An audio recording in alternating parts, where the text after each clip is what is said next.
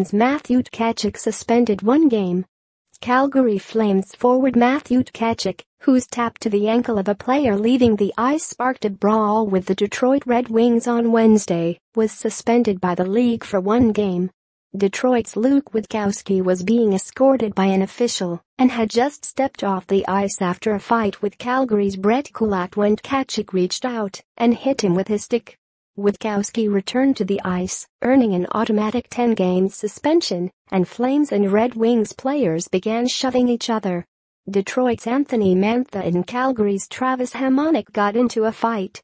Players are not permitted to make intentional contact with an opponent who is off the playing surface, especially when it is intended to escalate a confrontation, the NHL's Department of Player Safety said in a video.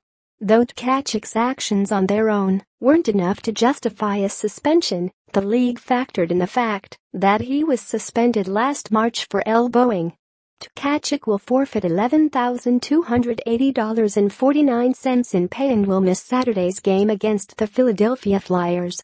Related, Detroit's Witkowski suspended 10 games for fighting more. Radko Gudas likely facing suspension. Flyers defenseman Radko Gudas is also suspended from that game as he awaits a hearing with the league over his slash to the back of the neck of the Winnipeg Jets' Matthew Tkachuk.